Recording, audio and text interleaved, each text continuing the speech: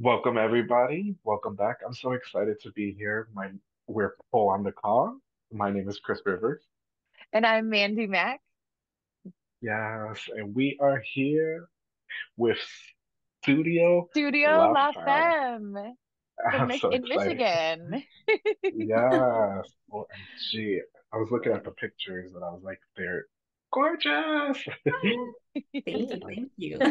We And we're worked here. hard to give off that impression.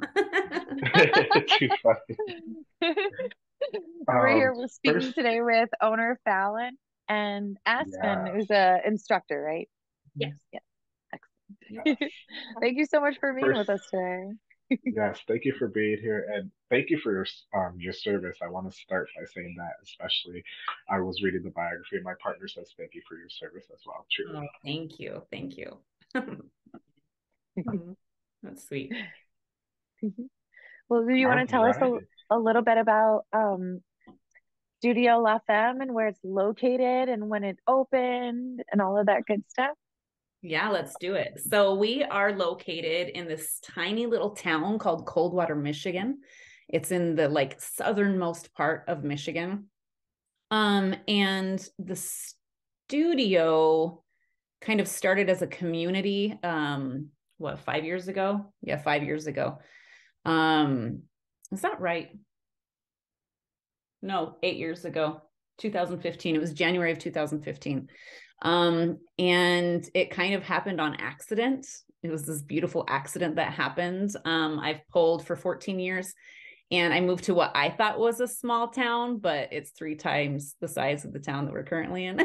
So I had a bit of culture shock and I missed the pole community. So the closest studio from where I was at was 4 hours away.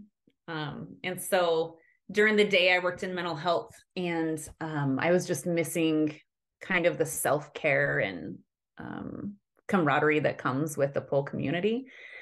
So I asked a couple of my girlfriends, 5 of them actually, if I could teach them how to give a lap dance to their partner for Valentine's Day. And they were like, yes, let's do it. And so it was really funny because we were all mental health professionals.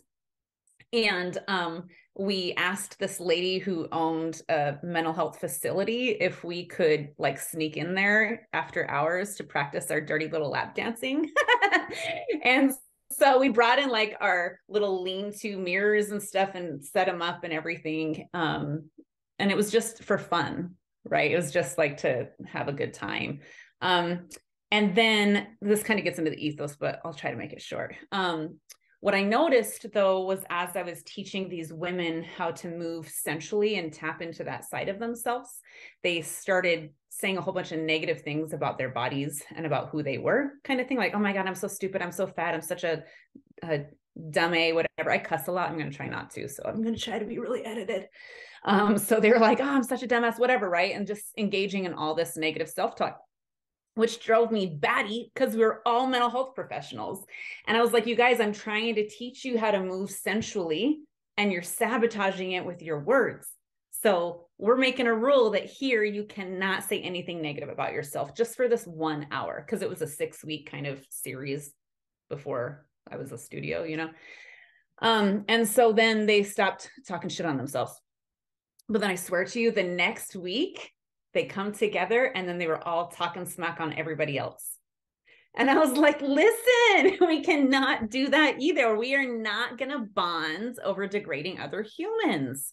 If you can't talk shit on yourself, you're definitely not talking shit on Susie across the street. No, it's not happening, right?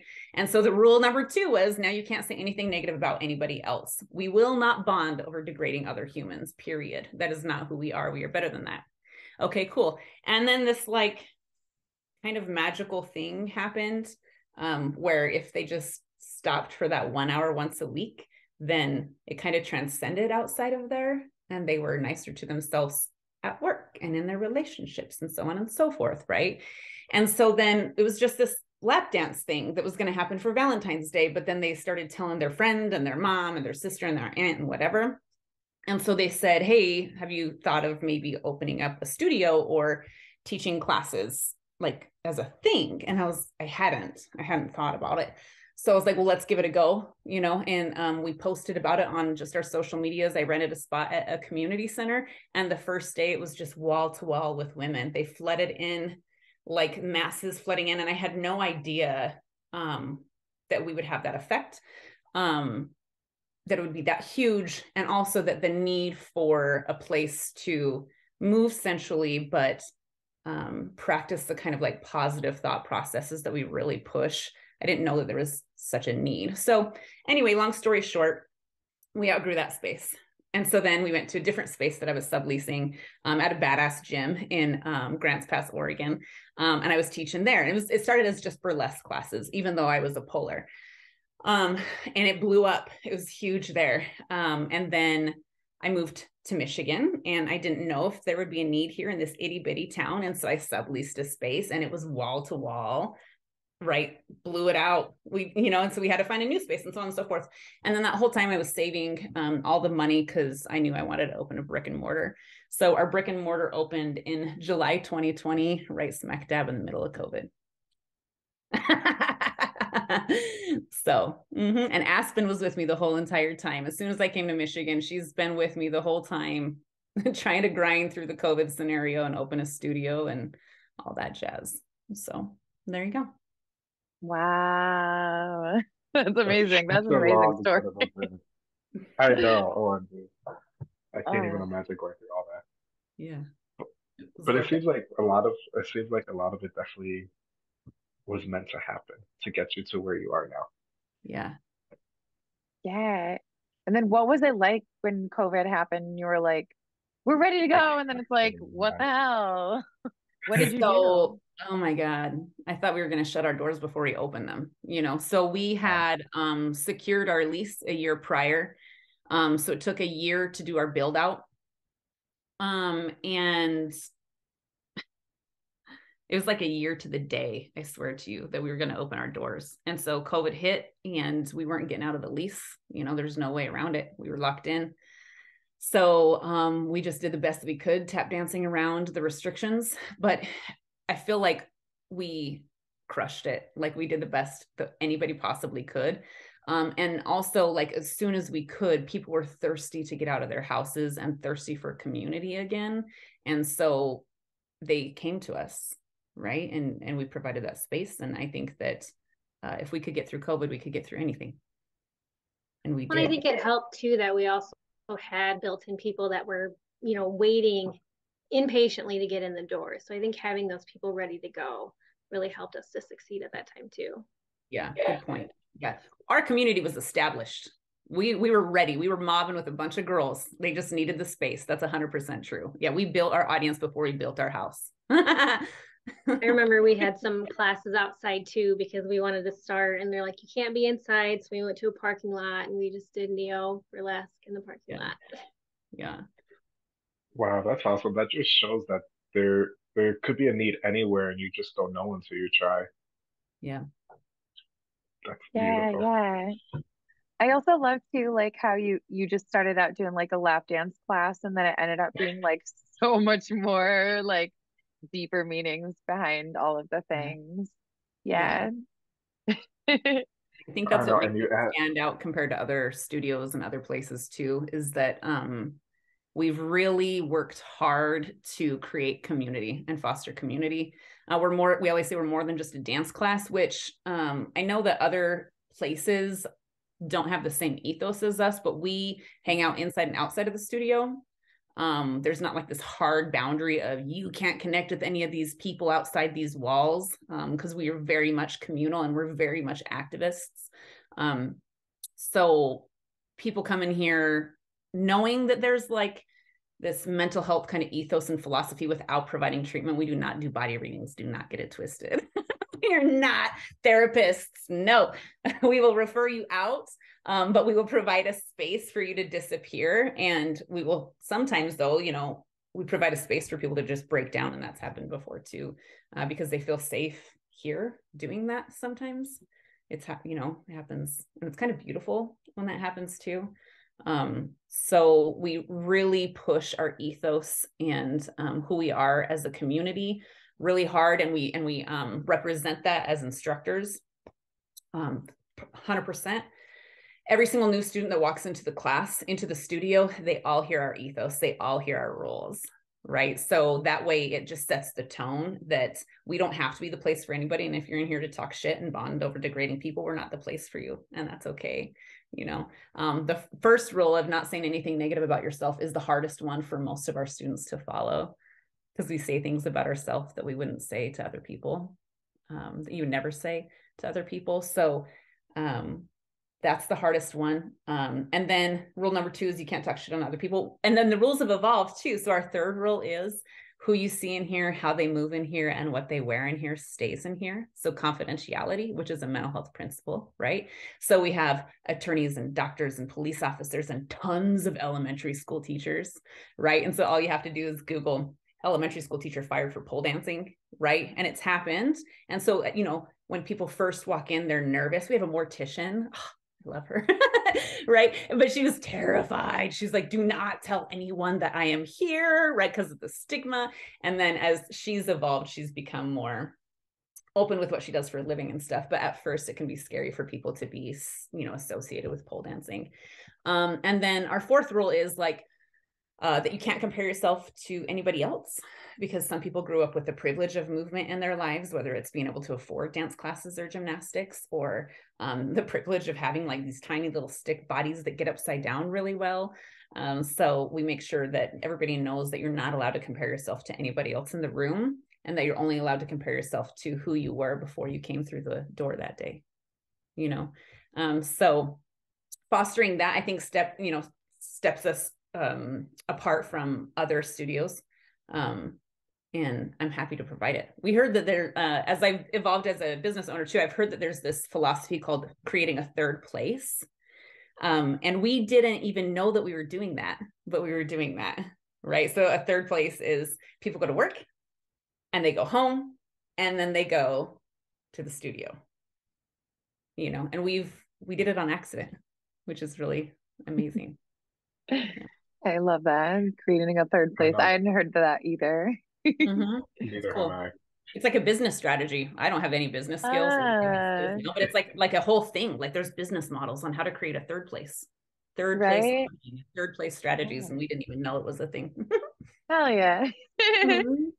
Right, because it is like another destination. It's like, you know, it's not my home. It's kind of like my home, but I also like work out here and find enrichment in other ways. Community, yeah. Do you have any recommendations for other studios? Because I love how you have your ethos and how you share it, but how would you recommend to other studios to bring that positivity and keep that mindset for a continuous base? Because as you know, classes always change, people come in and out.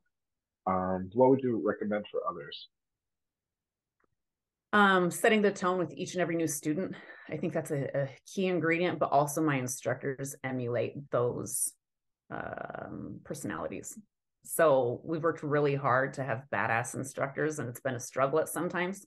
But we, you know, like we don't just talk about it and it's not a marketing gimmick. We are about it.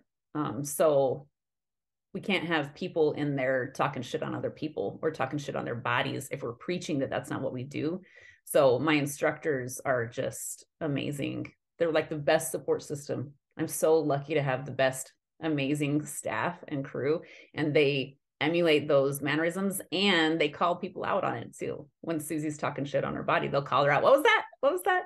You mean you're having a challenge, an obstacle that you're going to overcome and that we're going to help you overcome, versus I suck, you know, I can't do this. You mean you've met a badass challenge that we're going to work together on, you know? And so they call people out on it. So I don't know, good luck, but get some badass instructors and make sure that they live that life too in the studio and emulate it. What else? Aspyn, do you have anything?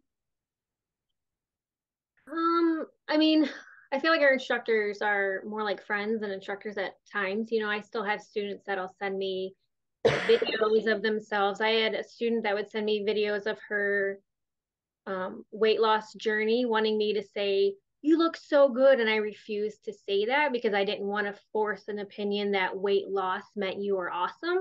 And so I would always just kind of ask, you know, how do you feel about what you see? To change her mindset. So I think having those relationships in the studio and outside the studio and watching what you say, even outside the studio, is really beneficial for your students too. And that's why they kind of keep coming back too. Mm-hmm. Thank you for sharing that, honestly. It makes me think. Right. Right. It is all Always about learning. like the language that you use too, because you know, we it's really easy to put yourself down, but like if you turned it into, like you said, it was a challenge and, you know, like a goal to be achieved instead of like a detriment or whatever it would, whatever you said. Yeah. That is super life changing. Mm-hmm. And there's something, it's a mental health term called strengths-based teaching, or like a strengths model. And it's like, no matter how difficult of a life or, you know, like effed up somebody is, they always have strengths, whether it's resiliency, overcoming obstacles, you know, whatever, there's always a strength. So finding those strengths and giving them, you know, vocalizing them, of course, like Aspyn said, that's not based on body appearances and stuff, right? It's all mental health principles, but it's, people don't know it. You know, like they don't know that this is a mental health philosophy and we're focusing on strengths and stuff, but it's true. And it's all based in evidence, you know, like there's a phrase called a little term called self-fulfilling prophecies, right? And that's evidence-based. There's science behind it. Just Google it, right? There's science behind the fact that if I believe that I can, odds are better that I will, right? Versus if I think that I can't, good luck, sister, trying to overcome that. You probably won't. Right. So just because I believe in myself doesn't mean I'm going to be successful, but it's scientifically proven that I have a higher chance of success if I change the negative dialogue in my head to positive. Right. But it takes a lot of work. You know, it's a lot easier to not be friends with anybody and not have them blow up my DMs, right? And Aspyn's DMs and the other instructors' DMs. That's a lot easier. But I think that that's not what we're about as a community, but also that's not going to retain students, right? I heard one time that when people are struggling with finances, the first thing they cut is a gym membership, right?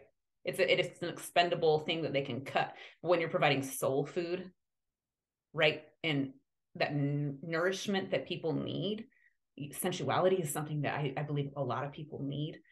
Community, they need, they're not going to cut it, you know? So it's a lot of work. But I wouldn't do anything else. I wouldn't have it any other way. Yes. Right. You just reminded me that there was a student who, she was like, I've never been in a place where someone would just shout out how beautiful everyone was. Like, and that really like made me, you know, think about it too, because like everyone comes from such different backgrounds.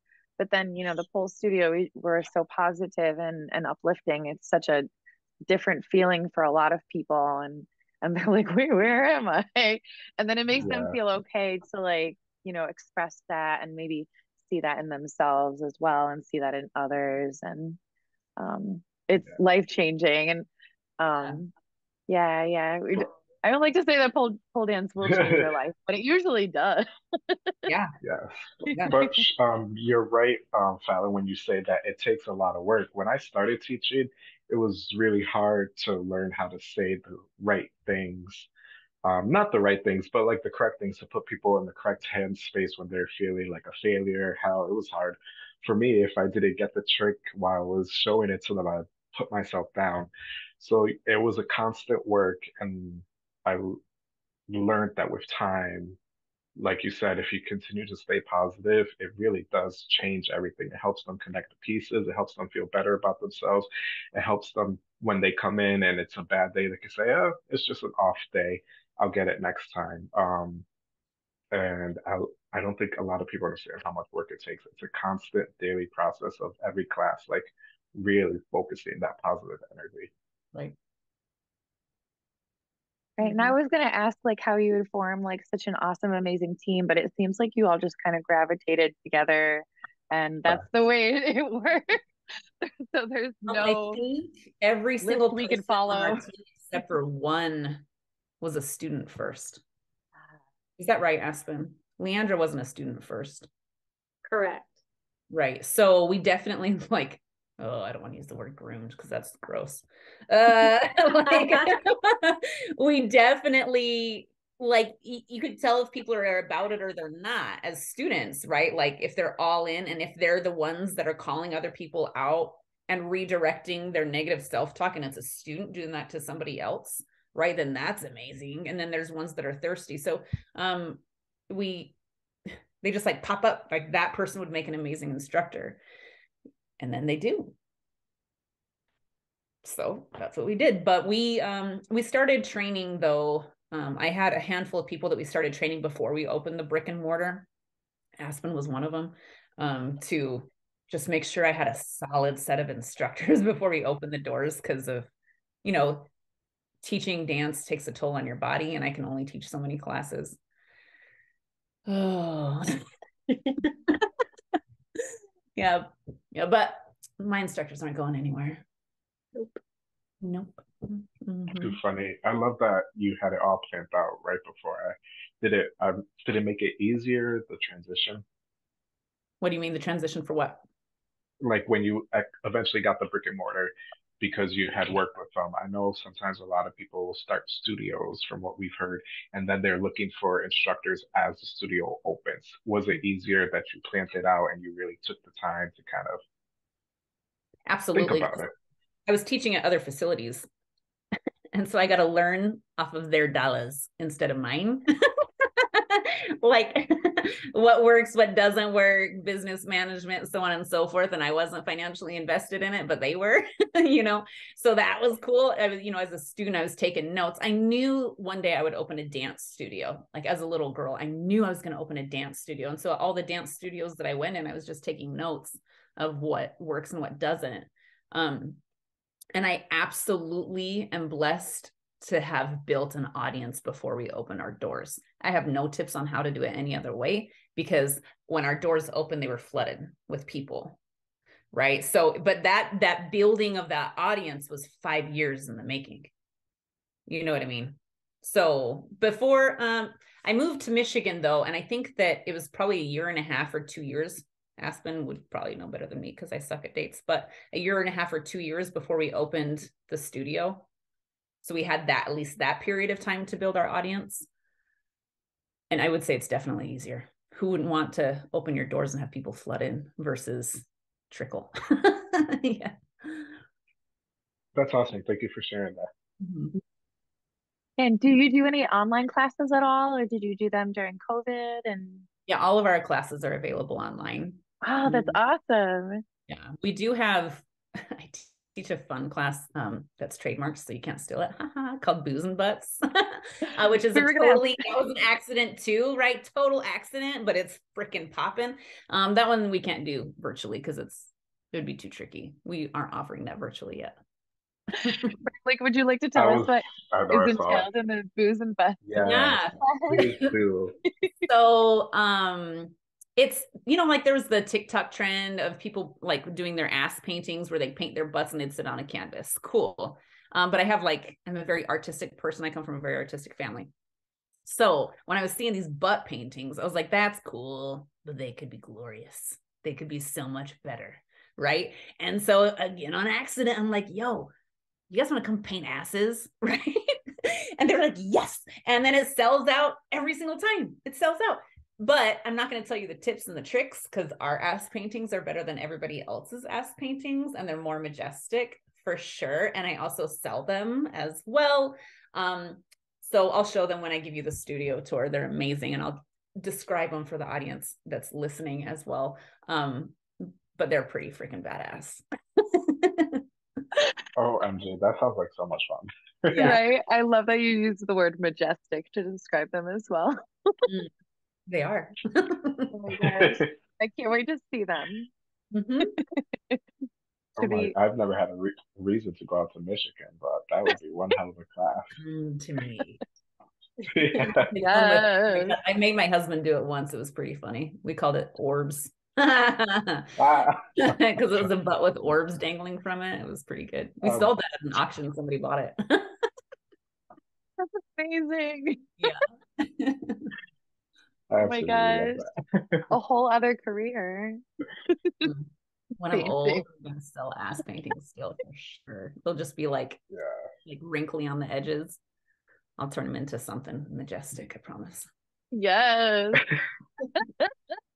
I love that. It makes it more fun for the community to show that not only are we pole dance, but we do other forms of art. There's so much ways to have fun. That's amazing. Lots of ways to Right. celebrate bodies. Right.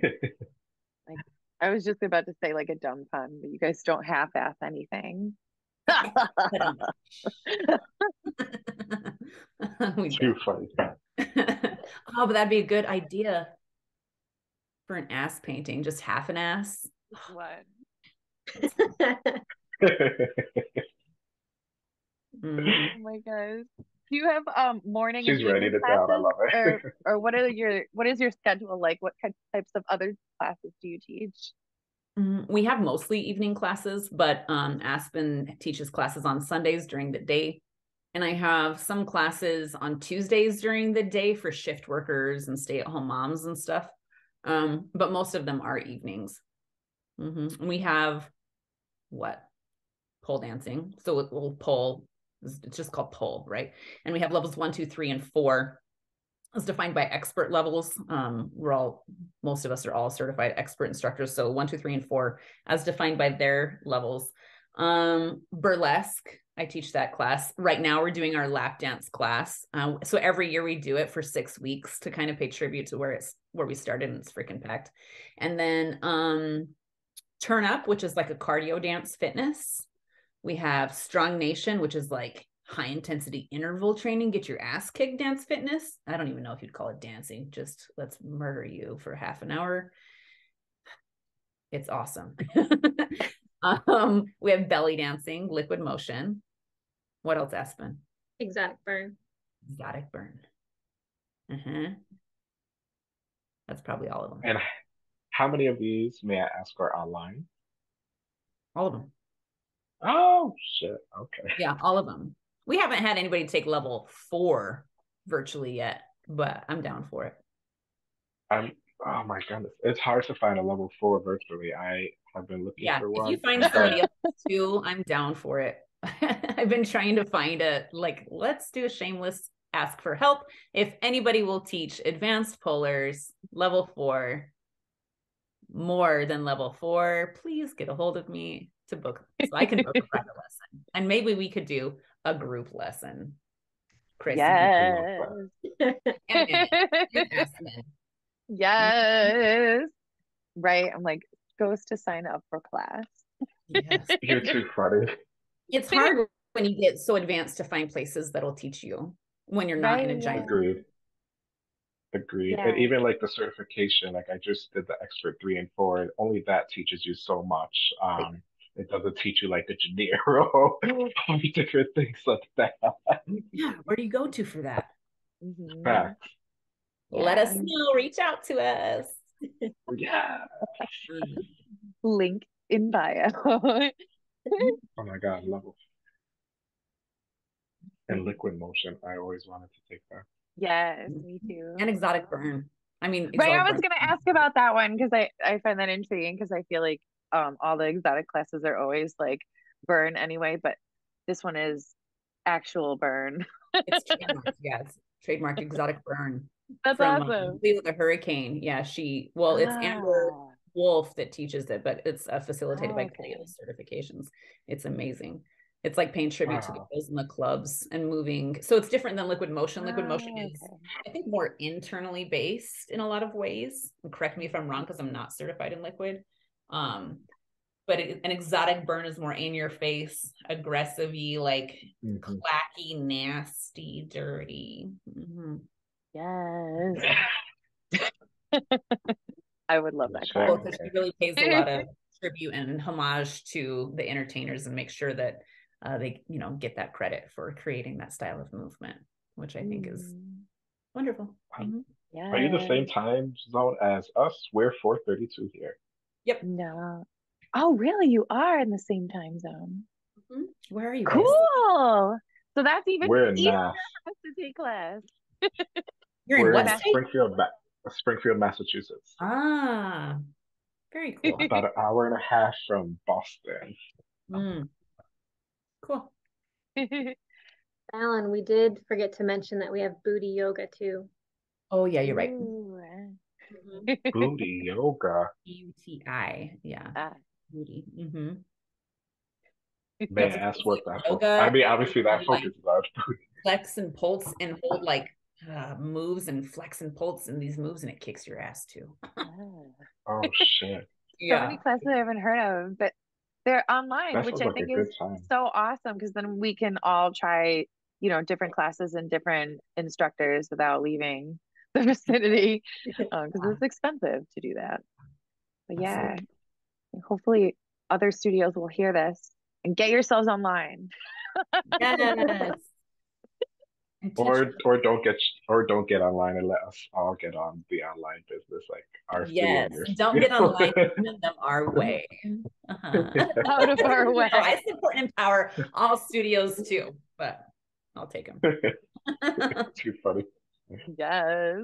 And we'll put all the links to attend your online classes below, of course, Thank and all you. that good stuff. And do you have any upcoming things to promote that are coming up?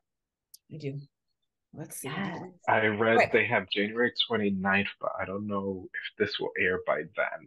Oh yeah, this will be I think this probably after No, that. Yeah. skip that. At some point, then we will offer another Pole Silks class, which I'm really Oh, geeking out about. I love the pole. It's my baby. It's my favorite thing, but I'm really falling more in love, even more in love with Pole Silks, because I feel like I'm getting old.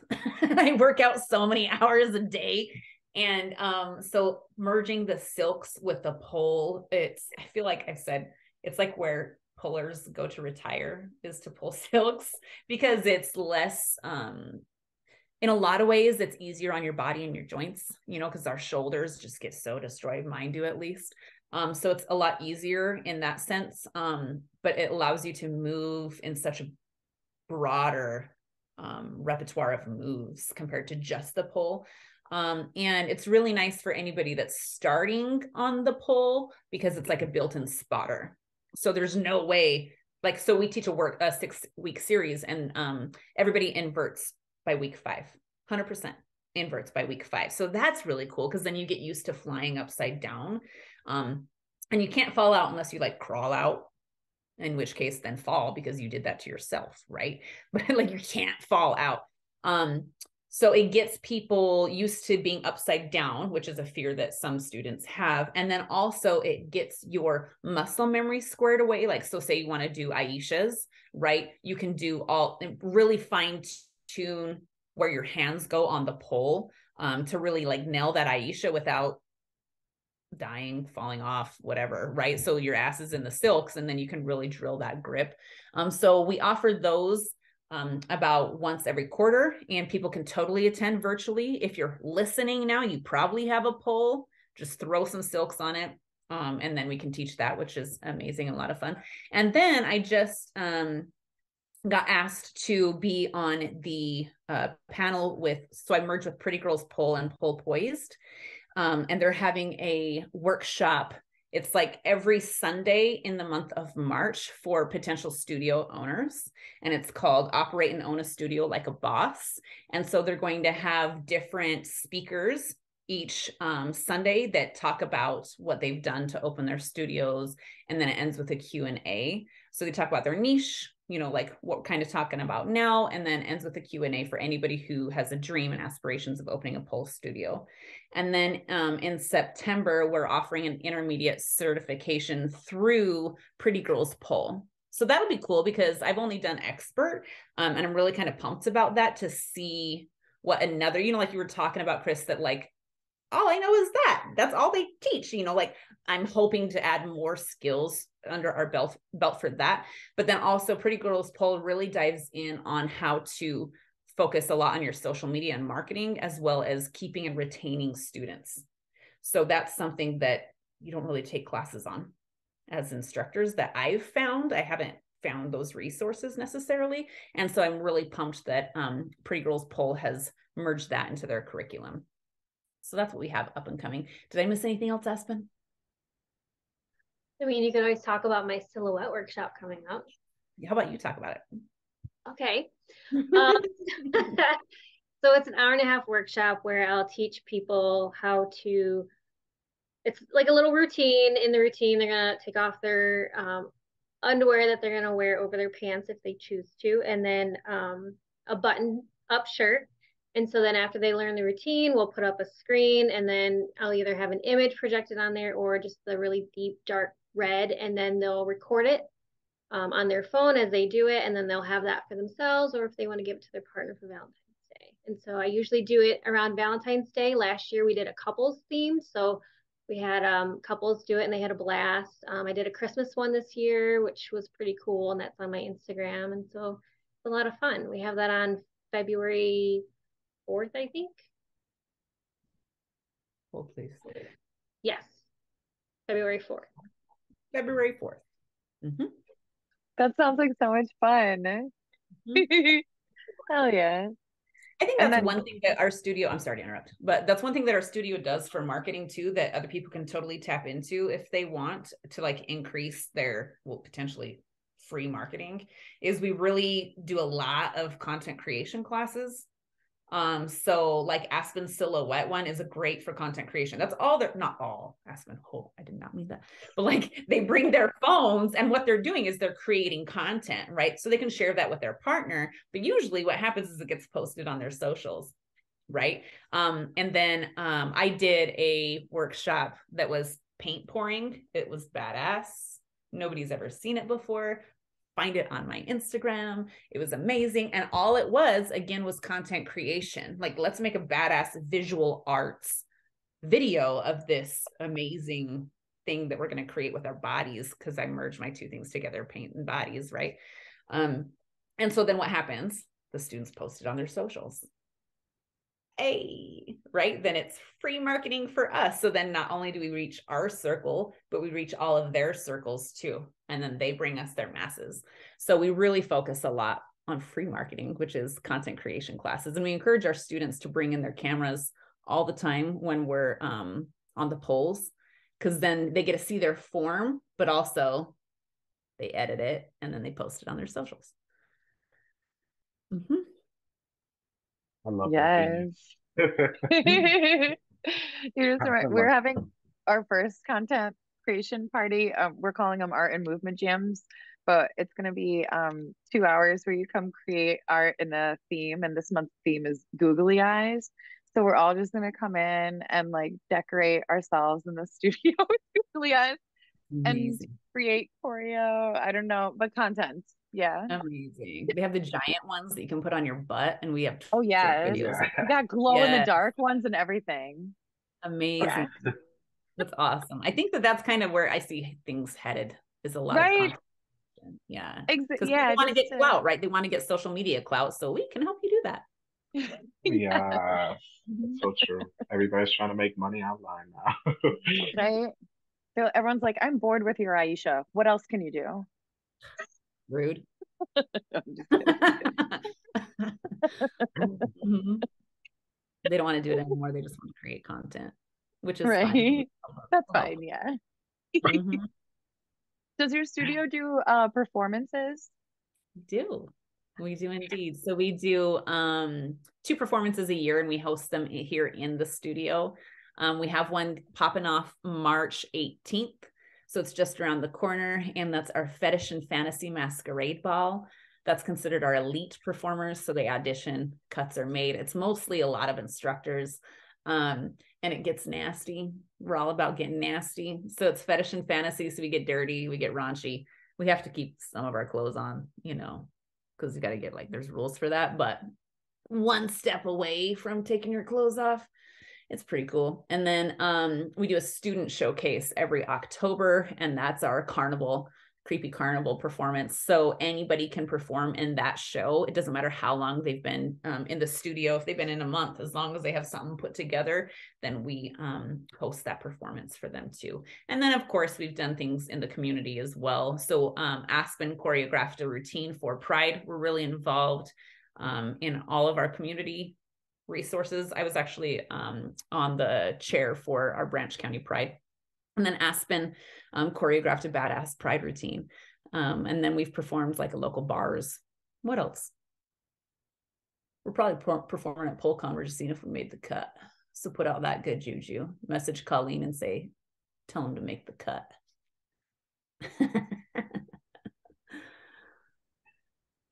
I didn't know PolCon you had to like audition like that. That's crazy. Yeah, you have to submit videos. Actually, the videos, if anybody's thinking about doing PolCon, the videos are due for submission by January 15th.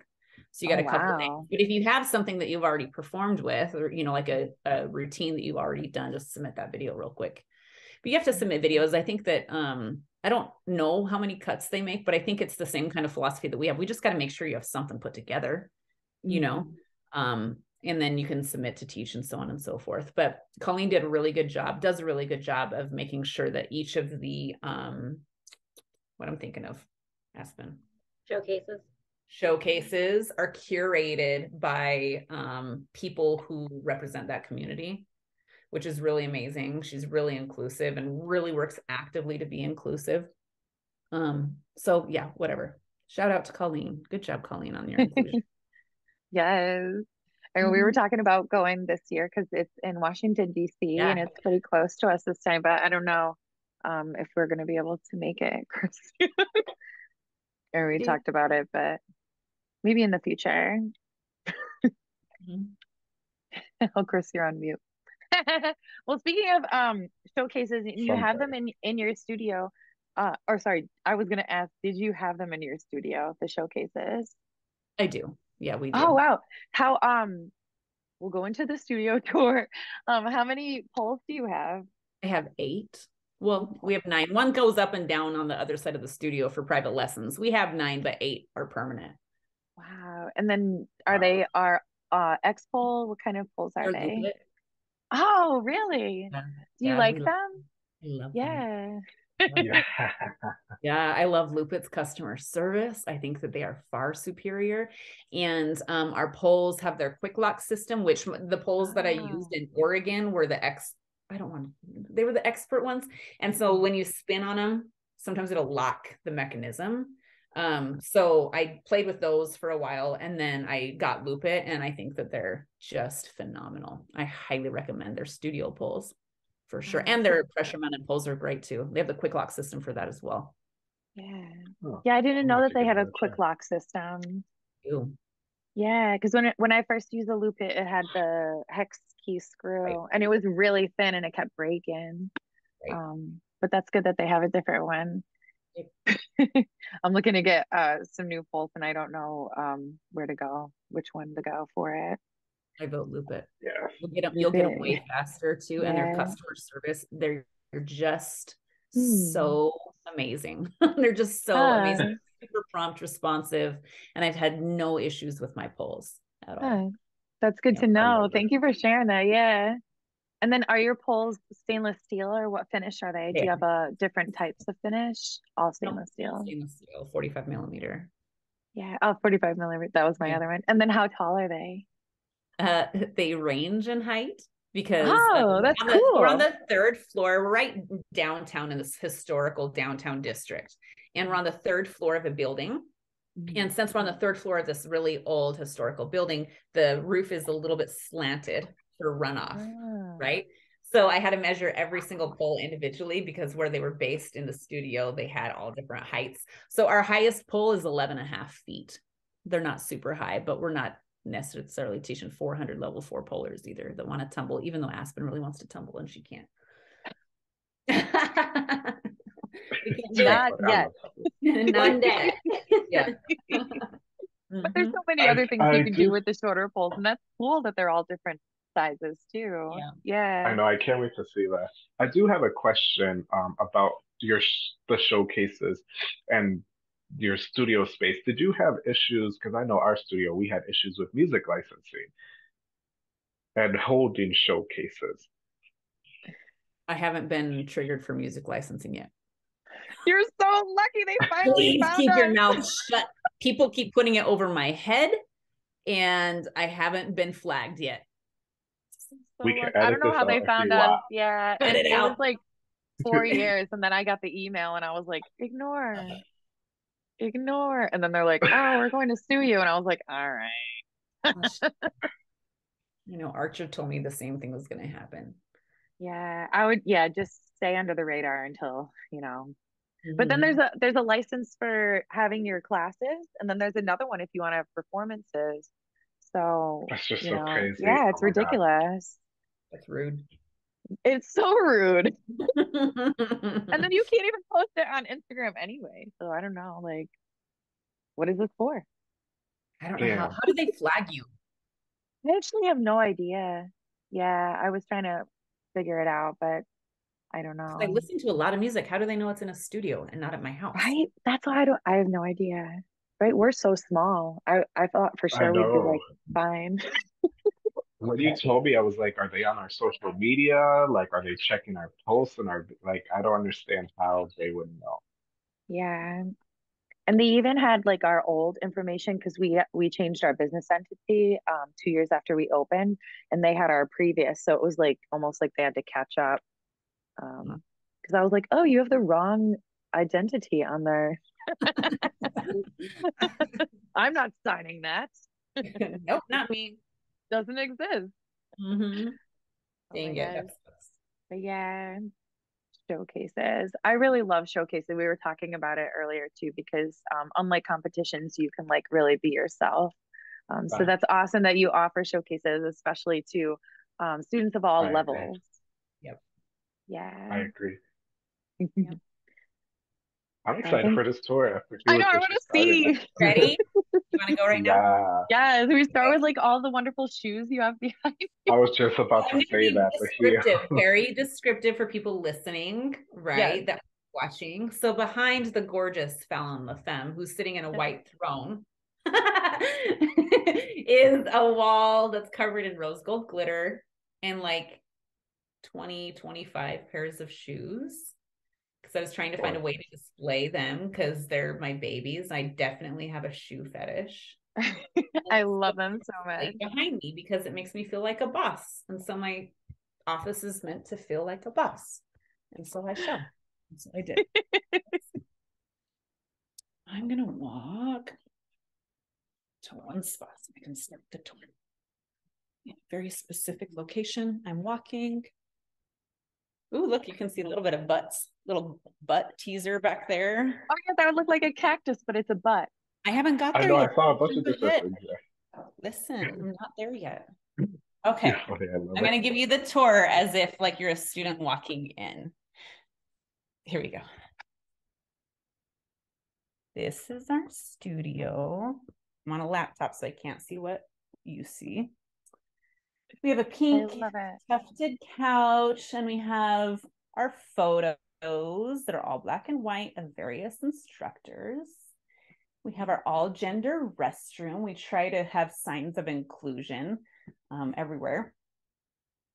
So we're in our lobby.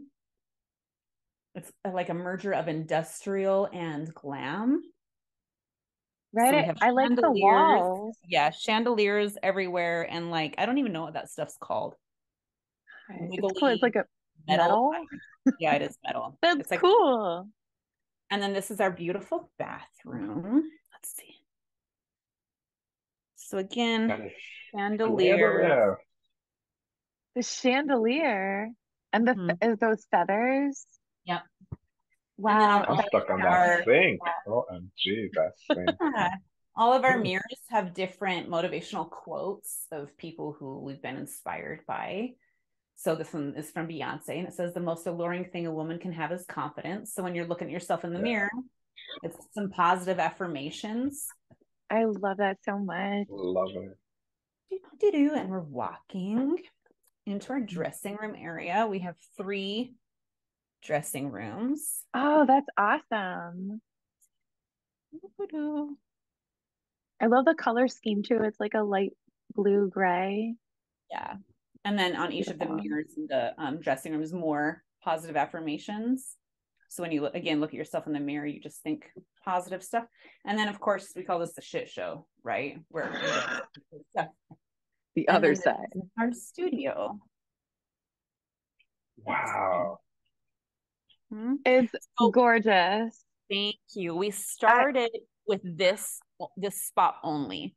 So we have like a bare area here where we were doing like burlesque and our other movement classes. And then on the other side, as we walk further, we have our 8 poles, our chandeliers throughout with crowns that we've earned for various things on each of the chandeliers. And then we have the 3 windows that overlook downtown. Well, they did, but then creepy dudes kept looking in the windows. And so we had to put up sticky stuff to block out the douchey dudes. Come on, guys. And we even gave them our Cash App and they weren't doing anything. It was oh my rude. gosh. Rude. We had to do something like that at ours too. They just stand out there on their phones, not looking in. And there's our silk. I displayed it for you guys because I think it's beautiful. We have enough for each pole, of course. It I is love beautiful. that. I'll show you the sticky stuff that we put on because it's kind of pretty. Can you guys see it? Oh yeah. It's glittery, right? Yeah. Yeah, kind of stained glassy a little bit, but it still lets the light in. If anybody's thinking about like privacy stuff, other studios, still lets the light in, still looks like a window. It doesn't look like, newspaper or anything like that. It's still pretty, but you can't see in anymore. And from the outside, it's a really pretty because it shoots rainbows outside. So then after our first year and a half, we had expand. So we got the other half of the studio. And this one is all open space for movement classes. So I just want to do like grand jetés across the studio. You can come to me. I'll let you do it. And then, I love the lips and the logo. Thanks. I hand painted that. It was a nightmare. Wow. I know. I was gonna be like, "What? That was not a butt painting, was it?" No, like 30 hours. And here we go. Here's our glorious boos and butts. I'm going to tell you the names. This one is called Just Peachy. That's my ass as a peach. That one sold out the classes. This one is called the Bum Day Sunday. Right? So it's a pink ass and it has a cherry 3D sprinkles on the I milk love cream and a texture. Texture. I love texture. And then we have cactus, which is my ass in a pot. And that's actually my boob. They totally, I took a workshop on this and they pulled out their boobs and painted them to make a bulb on top. Yeah. 100%. And then this one I did not do a workshop on because it was so hard. This is called Moons Over My Hammy. My ass is a ham and there's a cracked egg on top. This is the original. I can't remember what this one was called. This was the one that started it all. Ooh, it looks like a starry night. Yeah, really pretty and covered in glitter. And then this one was inspired by Don Curry because when he came to take our photos, he said that I had to do one based off of this ugly sweater that he had.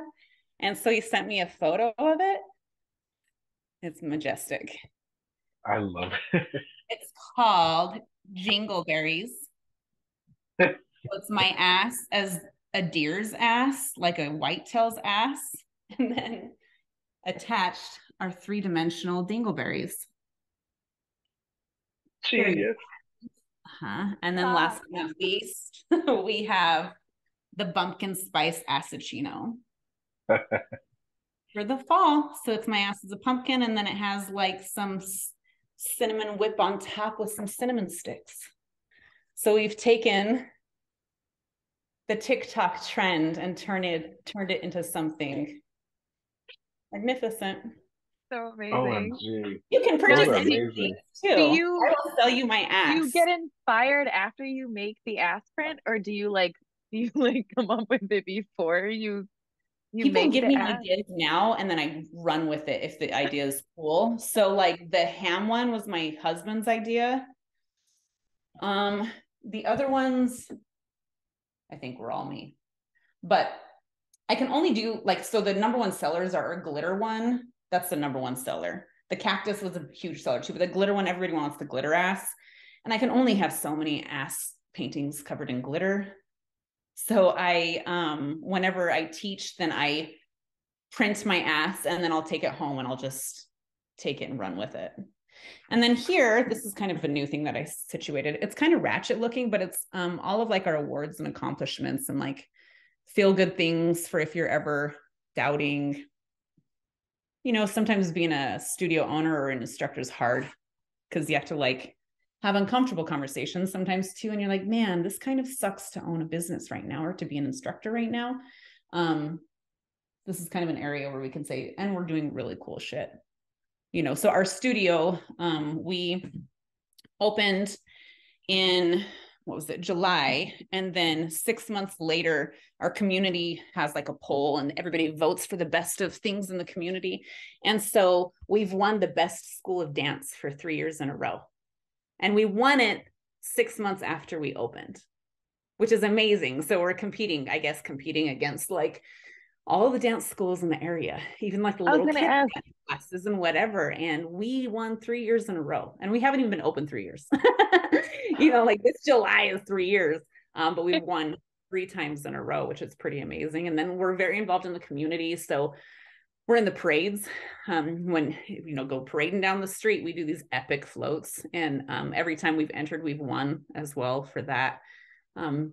So we've just accomplished a lot of really amazing things. And that's kind of a place to capture it and remember it. I love that. You're right, though. It is hard being a studio owner. It's nice to have that little sanctuary of like, oh yeah, wait, there's a whole bunch of people on my side, and I'm, you know, it's fine. Oh, thank you for sharing such an that. incredible journey. Wow.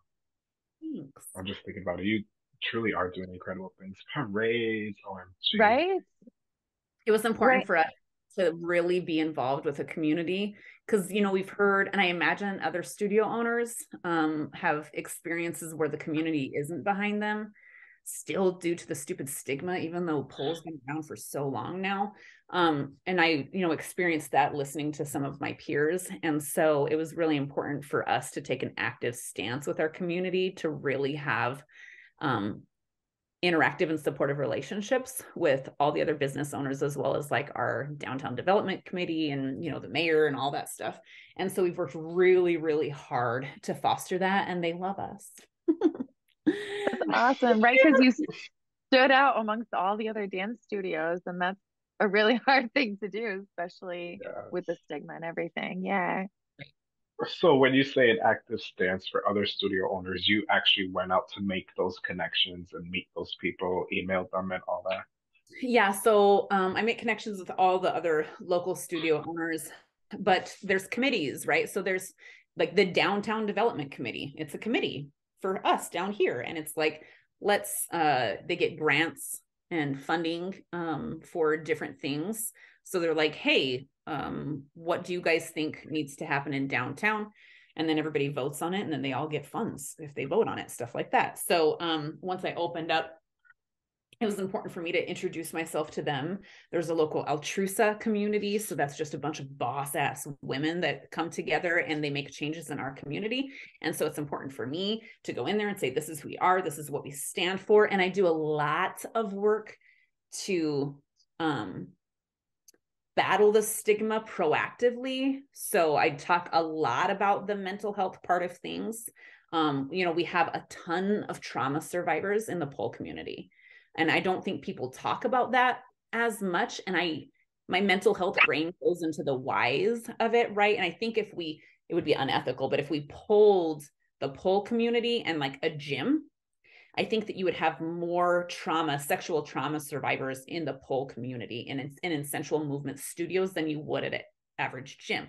And so I'm like, why is that? Right? Because we're creating a safe space for you to be sexy, because sometimes being sexy can be scary, especially if your body was taken away from you, right? And so I actively talk about those experiences and that we provide a sanctuary where people can feel safe being sexy again, right? And so that kind of speaks to an emotional level, and I don't want to say it takes the stigma away, but I think can provide an alternate mode of thinking about what we do as an art and as a community.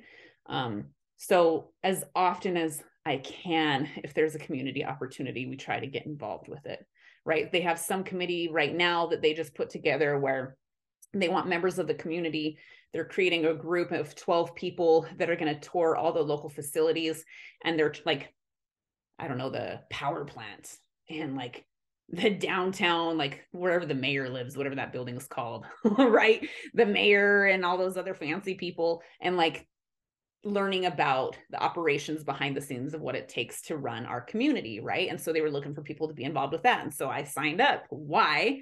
Not so much because I care too much about how those operations work, but it's more about the networking part of things, right? So I can work on developing relationships with these people who make decisions in our community, and talk about the behind the scenes things of what we do and how it's more than just dancing sensually, even though it's all about that too, that they can both live in the same world.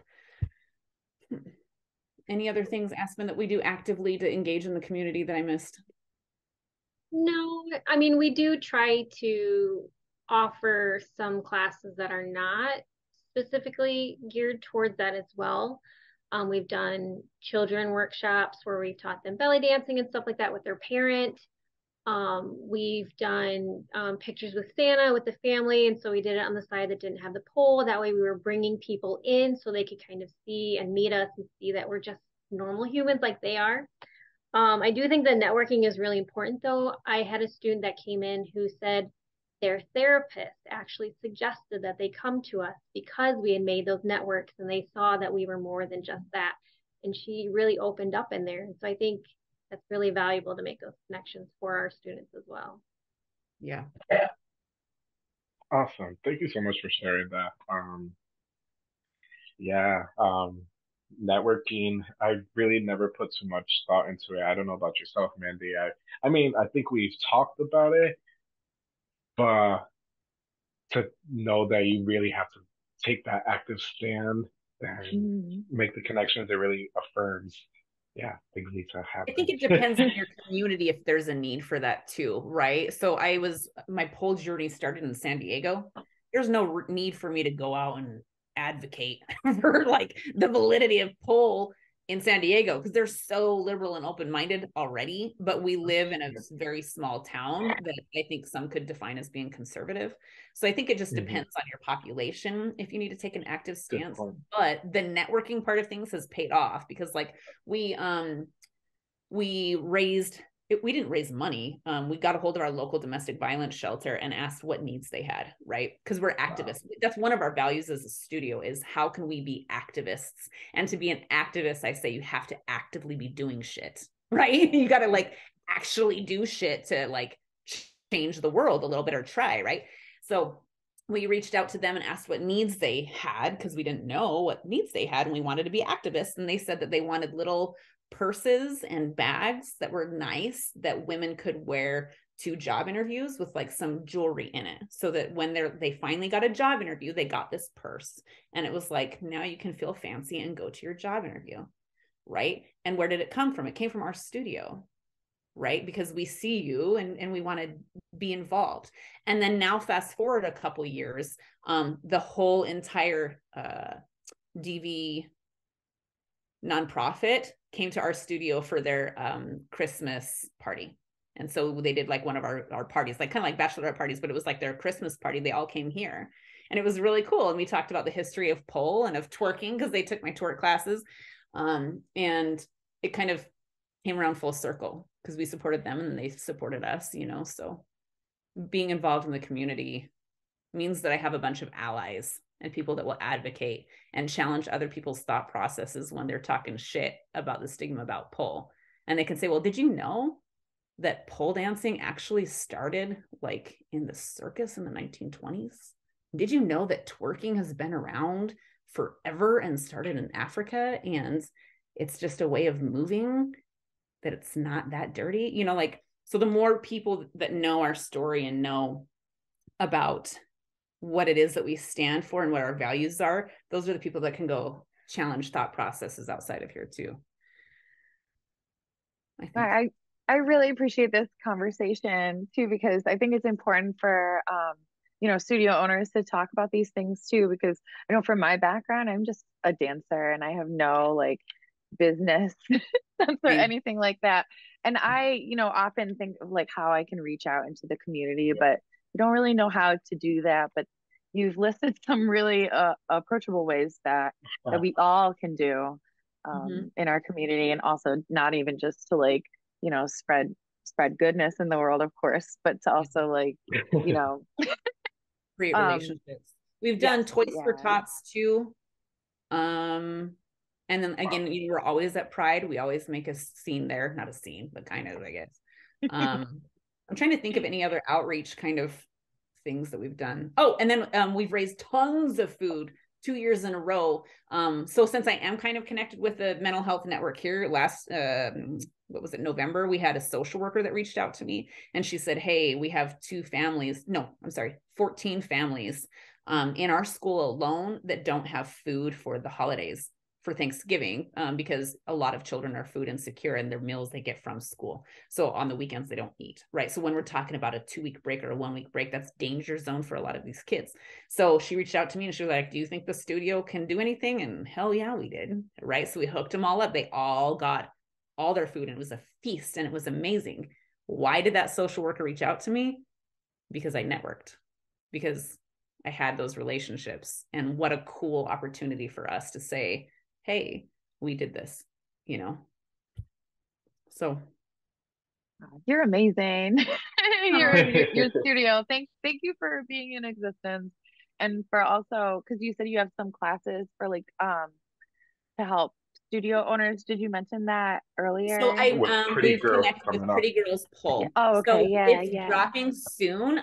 The link for purchasing tickets for that is January 15th. I don't know how much it costs yet. This is my first year doing it. Actually, Okay. it's their second year doing it. The first year they did it, they didn't know if there was going to be an interest, and it freaking sold out, like Yeah, huge. I So can imagine. just kind of maybe stalk them and stalk my socials too for when that drops. Yeah. Because you can tune in live and watch and then be involved in the Q&A, and it's a different studio owner each time. But then of course you can also get the recordings too to learn, and you don't just put it on in the background as you're cleaning your studio, get other people's skills, and steal their shit, unless it's trademarked, like my booze and butts, which you cannot steal, because I will come after you. Do not get it twisted. How do you trademark something? Because I want to I was trademark gonna my ask that Latin too. flow. Listen, you need to get it trademarked. Let's talk about that real quick. Listen, Yes, please. if there is a brand, so Studio LaFemme, somebody was like, hey, you need to get that trademarked. And this was how many years ago? 8 years ago. And I was like, whatever, nobody's going to steal my shit. Hello, a disgruntled former student 100% opened up a Studio LaFemme in Oregon right after I left because she was pissed, right? 100% trademark infringement, federal trademark infringement. So it happened, right? And it was from somebody that, like, she hated me for whatever reason. I know what reasons, but silly. And she was kind of in a dark place. And so she did it. And she was 100% trying to own Studio LaFemme in Oregon. And there would have been nothing that I could have done about it had I not had a federal trademark. It's really easy. Get your notepad out. It's USPTO. Hang on, let me shut this door real quick.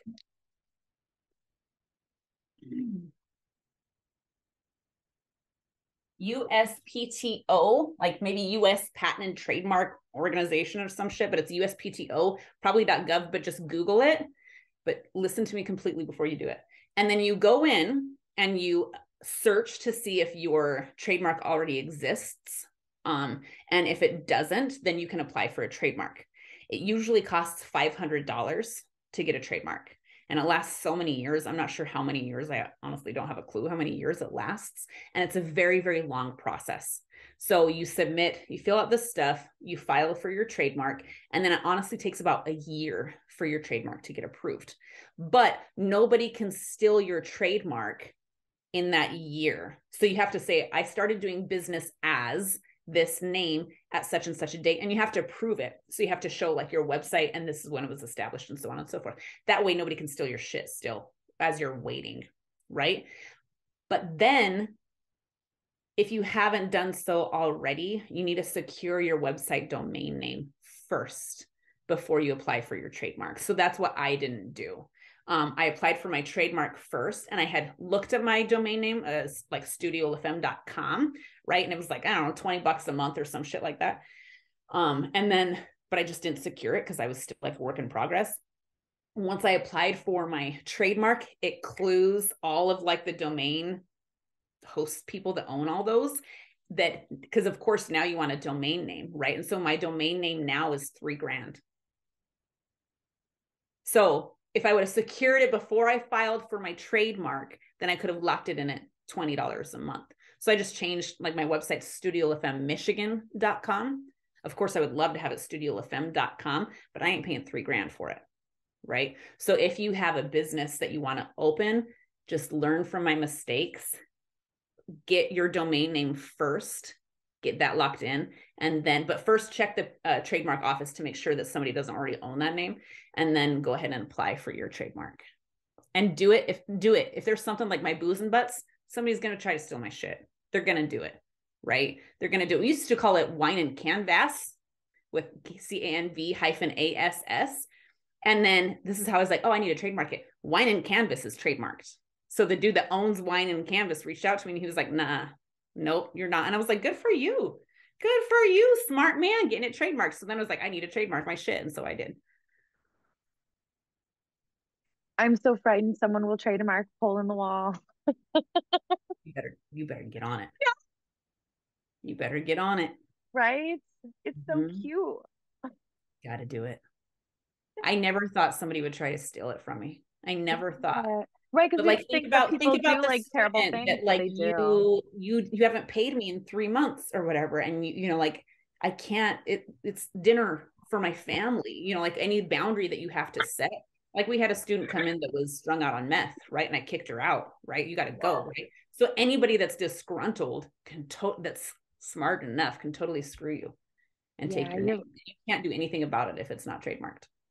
You're right. I think that's the thing that's missing from studio owners like me who don't have a business background. We think that everyone's so nice and kind and everything, but like it's business and people are just doing business things that are available. Yeah.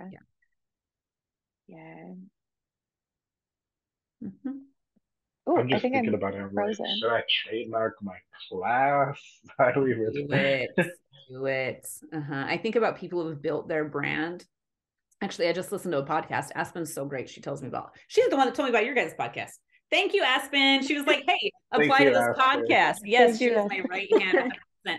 So then we were listening to the Daily D, right? And he had what's his name?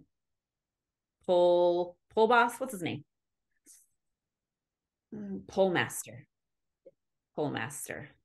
And if you don't follow him on Insta, you're crazy. You need to follow him on Insta because he's amazing. He's a male entertainer and he is amazing. Yes, the pole master. And he does not have his name trademarked.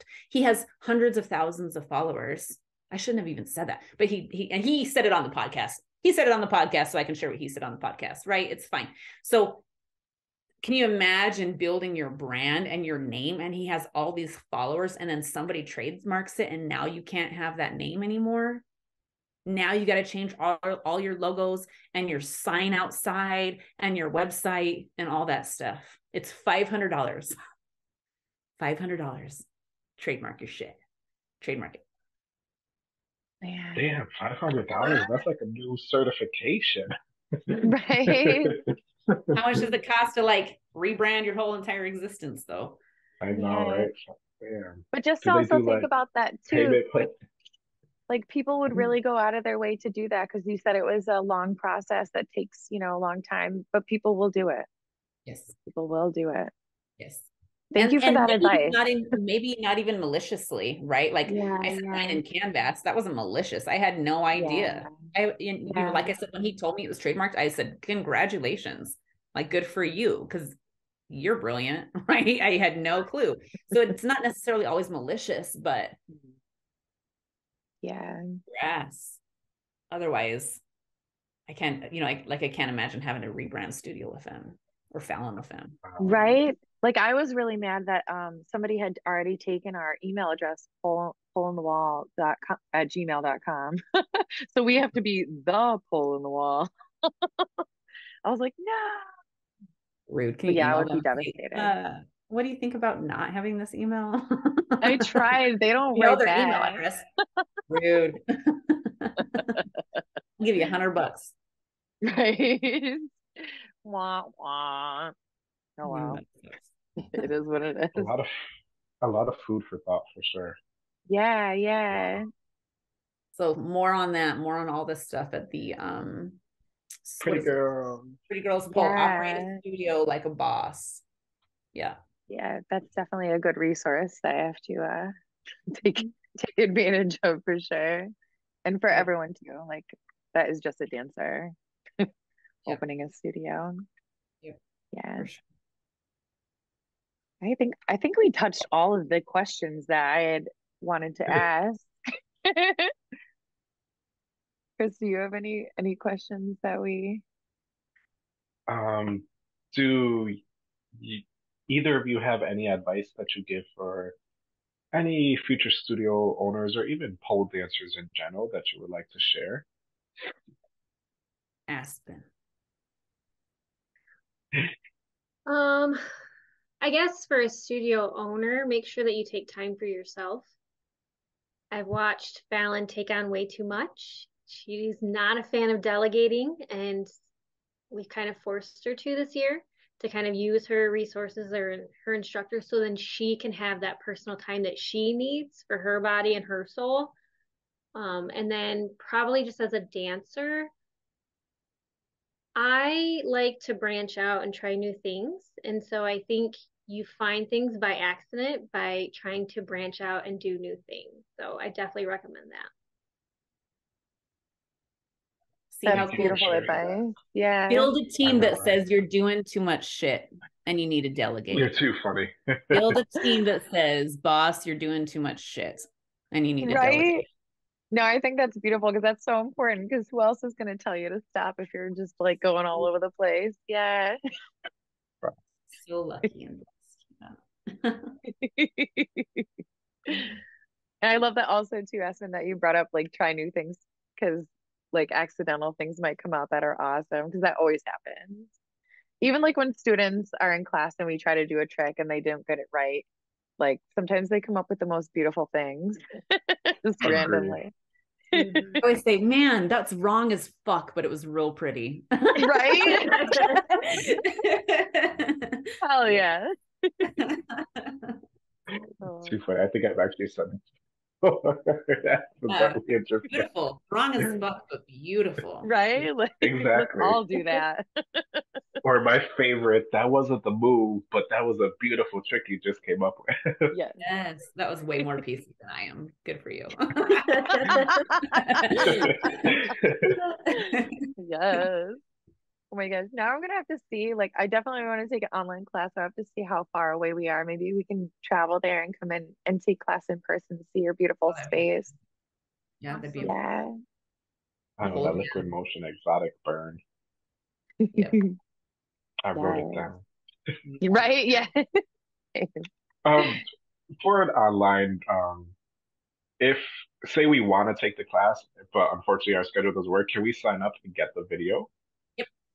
Absolutely. Yes. Everybody Okay. that signs up for Awesome. virtual, I would say like, man, maybe like 10% actually show up when we're recording it, right? And then everybody else gets the recording, which I kind of like the recordings because then you can rewind over and over to drill it. Yeah. Yeah, everybody will get the recording if you can't attend live. That's awesome. Good to I love know. that. It makes it much easier for people because we want to go, but sometimes it just does not fit. Right. Yeah. Right. And sometimes the connection doesn't work out too. And you're like, oh, let me try this again later. Well, this was so much fun. Thank you so much for taking the time out to meet with us and to show us your beautiful studio and to tell us about Oh, gee, I your know. philosophies of your studio that I'm sure will be so helpful for others, and all the wonderful resources as well. Yeah, thanks for Yes. having me. Post soaks. You said you do your post soaks workshop maybe once every quarter, right? I do. Writing this all down. The next one, which I know the people listening can't make it, but the next one I have is the 29th. You can pop in on that. Yeah, that'll work out for us, Mm-hmm. Oh, I'm not for thinking everyone about it. else. I wanted to start pole silks in the new house we're buying. So, oh my It's a God, game yeah. changer. Geek out on Yes. Instagram. So let's shamelessly drop Instagram plugs. I'm at Fallon LaFemme, F as in Frank, Allon, LAF as in Frank, EMME. And then the Studio LaFemme, TM, as in my shit's trademark, don't steal it. And then we have Aspyn LaFemme, ASPYN, LAF as in Frank, EMME. Yep. And the pole silks, a lot of it, like there's a lot more probably on my Fallon LaFemme page, because I don't want to like hog Studio LaFemme's content all the time. So if you're like curious about where that can take you, and kind of how you can move with that, I'm really geeking out on it. And I'm really trying to turn it into something that people haven't seen before, because what I have seen is tricks, and I'm real dirty. So I'm like a dirty person. I love to move real nasty and dirty, and I'm so sensual and sexual. And so I'm trying to see how I can make the silks not only powerful, but kind of nasty too. So stay tuned for that, because nobody's seen that That before. sounds like a fun time. Right, I love it so much. And our silks glow in the dark. And Mhm. so we our last class we usually have the black lights on. It looks so awesome. I would Yes. That recommend sounds getting those if you get amazing. silks. Yes. It's a whole Hell vibe. yeah. Right? Mhm. Yeah, that sounds like a total experience. Mhm. Hell yeah. OMG. And we Well, had Just thinking about a the pole fun. party at my house, and no one touched the pole until a student came with the pole silks, put the pole silks on, and then everyone was just like all over it. I was like, mm-hmm. but But it it's is, good. It's good. If anybody's thinking about maybe getting some for their studio too, I highly recommend it, because it just makes going upside down feel a lot safer for yeah. a And lot I of like that people. you talked about, and it's on your website too, or you talk about it's like a spotter, and Yeah. it's really empowering for a lot of people to go upside down and make Right. those beautiful shapes that they dream about right away. Right. And Yeah. it's harder for different body shapes to go upside down too. And so this makes it more inclusive so that everybody can go upside down, which I really Yes. like. I want everybody to feel like they can be successful. And sometimes pole's an asshole. Yes. Different reasons. Yeah. So the silks Slipperiness. kind of, yeah, sweaty hands, man. The silks actually want a little moisture on your hands. So it's like the things that suck about the pole, the silks kind of make better. Love it. Yep. Yes. I guess that's it for our episode today, Chris, unless you have anything else to.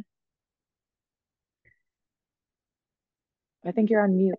I like where the Brady Every time. No, just thinking about the pole silks and then the liquid motion. I'm excited. And then what you mentioned about the networking, you've definitely given us a lot of food for thought. Happy to Yes. be of service. Yes. Too funny. We're so appreciative of these talks. Like I said before, it's hard for studio owners to like connect with each other. So it's really cool, these opportunities to share. And Yeah. hopefully it'll help spread the word too to others. Yeah. And feel free to send Yes. me DMs if you have questions about stuff. I'm an open book, or like Um, brainstorming, like thoughts or anything. Send me a DMs. Anybody that's listening can as well. If Thank you you want for tips and that. tricks. Yeah. Yeah. That's We'll have all awesome. that information in the comments, y'all. Yes. Then on that note, I guess we should sign out. Yeah. We can all go eat dinner, smoke a blunt. No, I'm joking. Yes. My name is Mandy Mac. And I am Cris Rivers. Ooh, We're with Fallon and Aspyn of Fallon. fan. Fallon. Studio Studio LaFemme. Hey. Oh my LaFemme. God, I couldn't say it at the moment. I love those heels, and she licked it too. I'm Yeah. done.